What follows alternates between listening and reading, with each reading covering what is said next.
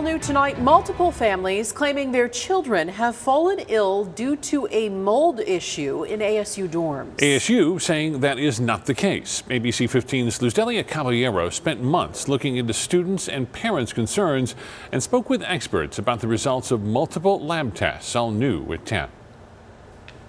We spoke to a mom and dad who say their child, who goes to ASU, has been under specialist care for months, and they believe it stems from mold issues in the dorms they say ASU did not take care of. So they hired their own inspector to go in and take a look. I was like, oh my God, that's all inside of the vent. These parents who don't want to share their names reacting to pictures their daughter sent them taken, they say, inside her ASU dorm room. And I was like, what? I mean, I was completely in shock. They tell us their child moved into a room in ASU's Palo Verde West dorm in August. Weeks later, they say she fell ill. Lethargic, headaches. Lost her voice for like 2.5 weeks. They say she also experienced severe eye irritation. Dr. Cherie Dursum, an integrative and functional medicine physician at Integrative Medicine of Arizona, says that can be a symptom of toxic mold exposure. We can see vision affected where it's really a differentiation between shades of gray. So they'll describe kind of blurry vision. Her eyes were just where the whites should be, it looked like it was almost blood. That's a common symptom, yes. Dr. Dursum didn't treat any of the students in this case, but says mold exposure falls in the realm of possibilities, listing the following symptoms. We see GI issues, certainly respiratory, chronic sinus issues, swelling, rashes, fatigue, sleep disturbances. It could be hair loss, or they get a headache, or sometimes they even get a tingling sensation, or they become anxious. These parents telling ABC 15 their daughter experienced the majority of these symptoms. So in October, they sent their child petri dishes to collect samples from the vents and walls of her dorm. And within just a couple days, they were black.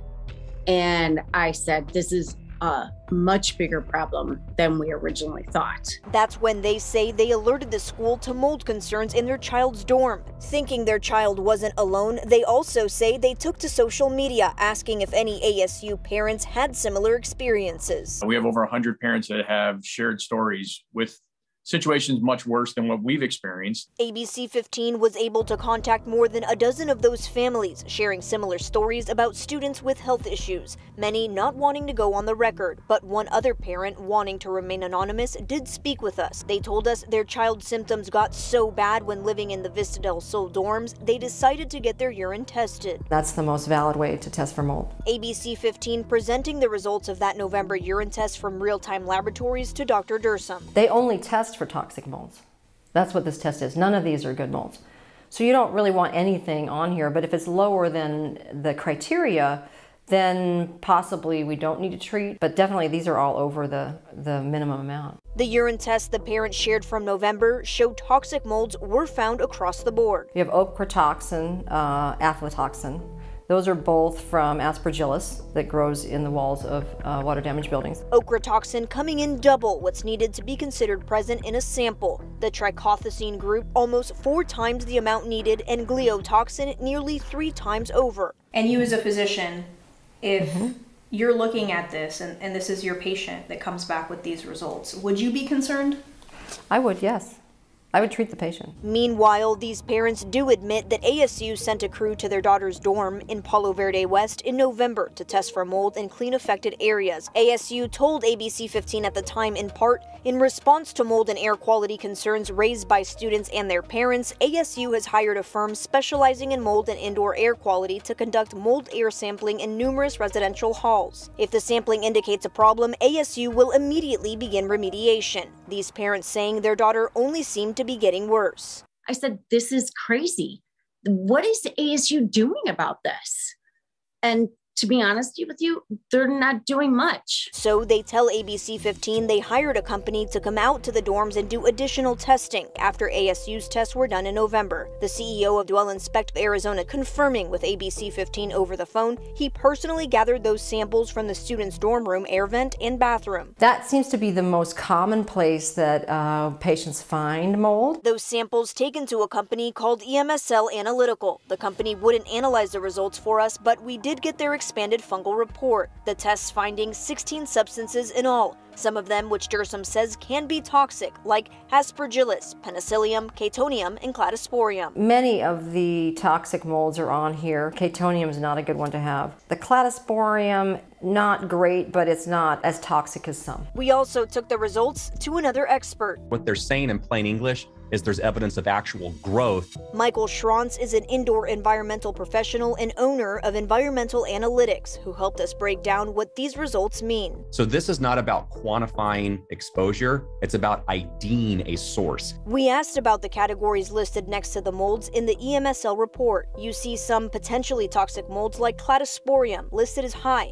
while others like Aspergillus, Penicillium, and Chaetonium listed as rare. You'll see that there's an asterisk next to a few of the quantities, the 2 high and the 1 rare. These samples show us there's evidence of actual growth, that this just isn't normal settling of background fungal structures. ASU says mold readings their tests found in November were within normal and safe levels, sending ABC 15 a statement in February with some more detail about their inspection, saying they hired a firm that conducted environmental air quality assessments on November 12th and November 15th. ASU's findings: there were no water or moisture sources or water damage observed during the inspection. There was some dirt and dust buildup on the air vents in some of the sampled rooms. There was no visible fungal growth observed during the inspection. The results for total airborne fungal spore concentrations did not indicate the presence of indoor sources of fungi. We took the school statement to Schrantz along with the EMSL report commissioned by the family, which is dated November 17th. The clear elephant in the room is one of discrepancy. Mold doesn't grow that quickly to go from nothing to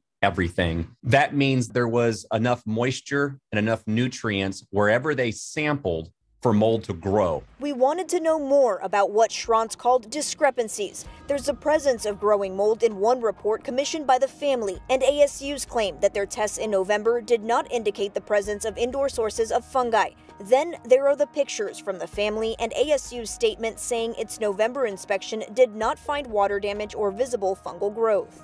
Why do you think ASU's test results were different than what EMSL's lab results showed? It can easily be attributed to they were looking at different areas. We also know that we're limited to the experience and knowledge of the inspectors. Then there's this. The family says when their daughter returned home from Christmas break, her symptoms improved. Dr. Dersom says that is also telling. That cues me into think that maybe there's mold. At this point, these parents are asking for more tests to be done. The contrast is too much. I think we need to get kind of a neutral third party out there to take a deep dive, because clearly you have 2 different outfits claiming almost the opposite. Tests they hope can, at the very least, clarify the discrepancies Schrantz points to. Do that for the kids. Lustelia Caballero, ABC 15, Arizona. A university spokesperson says they have found some mold and mildew inside shower areas and in drywall where water damage occurred, but that was during other inspections at a separate dorm than those mentioned in Luz Delia's report. The school says it does take all mold concerns seriously and begins immediate remediation when needed. In a January statement, a spokesperson says ASU investigates each report to look for visible mold, water damage, elevated humidity, and other conditions that could promote mold growth. ASU also conducts an indoor air quality screening to evaluate the condition of the ventilation system.